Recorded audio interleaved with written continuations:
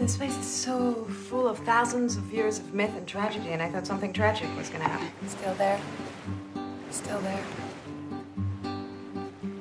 Gone. You never stop ogling girls. I don't ogle girls. I make love to them with my eyes. Oh, wow. I'm stuck with an American teenager. Where's my team? Where's my team? I feel close to you. Yeah. But sometimes, I don't know, I feel like you're breathing helium and I'm breathing oxygen. Hey, guys, how you doing? How you Very doing? well. Okay, good. That's all I got, really. I'll just All get right, out of good. here. It was a great interview. I thought so, Yeah. because you guys set a very high standard for conversation in these three movies, and I wanted to meet that. I know. Don't you wish you could argue like we do? I know. Well, because we get to spend 9 years. 9 years writing it. Right. Yeah, if we could all do that for each argument, we'd really fare better. Yeah, it would be a better place. Or Do not. you come up with like the type of topic you want to talk about, and then read a really cool book about it, or where do these things come from? Do you just workshop these forever? They come from 9 years of living. Yeah. You know, that's right. I mean, what? I mean, it could be from a book, from an article, but 90% of it is from conversation we have and what interests us right now, what we want to talk about. You know, what we feel is relevant to the characters, to the film, to the... I'm kind of a vacuous vessel. I'm kind of the dumb blonde of the group. But Rick and Julie happen to be incredibly smart. And they just talk and talk and talk and talk and talk. And he's like that with and then I just do mouth what I'm open told. and he's... Yeah, exactly. Do you guys keep in touch throughout this entire time? Are I you guys never close? speak to Julie if I don't have to. In fact, I No, haven't seen her since. we actually don't even speak at all on set. Really?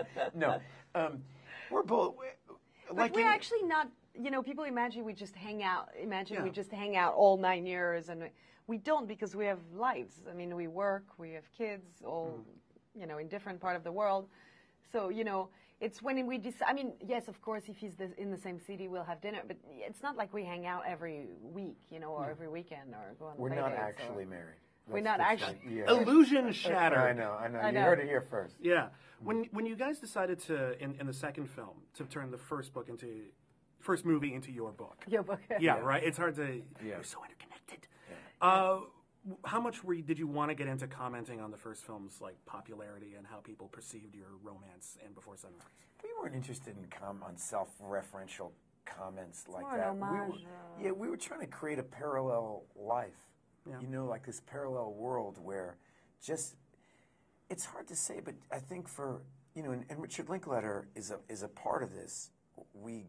Jesse and Celine kind of call us, and they speak to us about what their life is, and we try to make that as rich and full as possible. And so it was just a funny idea about how they could meet again, is that Jesse would write a book about the experience, and then, It's intensely romantic. And like that in this idea. one, he actually wrote a book about the second film. I mean, Yeah. Yeah, but it's so romantic, that idea, and people respond to it. They have the book, they love it, they see your characters. I mean, that is a bit of an homage in this film to people that come up to us. You know, I mean, these films are not like, you know, hugely popular. They have a small fan base, but they're very, you know... Very dedicated. Very dedicated fan base, but that, even though it's not we do a millions little of people. homage to those fans in the third film. That often come up to us. I mean, it's happened to us very often to people. I mean, not to brag, but like people come up to us and say, you know, we reconnected. Brag, baby, brag. You know, but we reconnected, you know, because we saw Before Sunset, and it made me call my ex, you know, this person I met 10 years ago, and now we're married, and we're having children. Aw. do you feel like those people, were you thinking about their reaction to Before Midnight? Because here we go, we had this wonderful romance, and it was a wonderful fly-by-night thing. Think and about trying to please people like Yeah. that when you're making something, you can get really lost. Yeah. We have to try to make the movie we would want to see. We make movies that are true to what we want to do, you know, and that's what prevails. I mean, it's like really...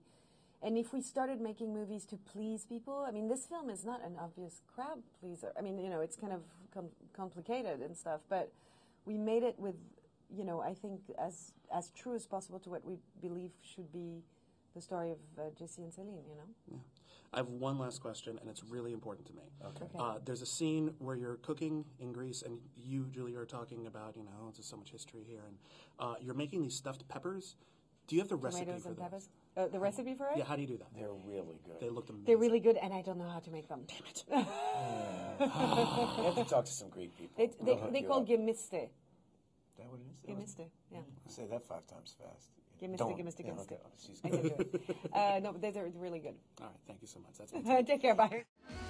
You are the mayor of Crazy Town. Do you know that? You are. This is how people start breaking up. Oh, my God. I assure you, that guy you vaguely remember, the sweet romantic one that you met on a train, that is me.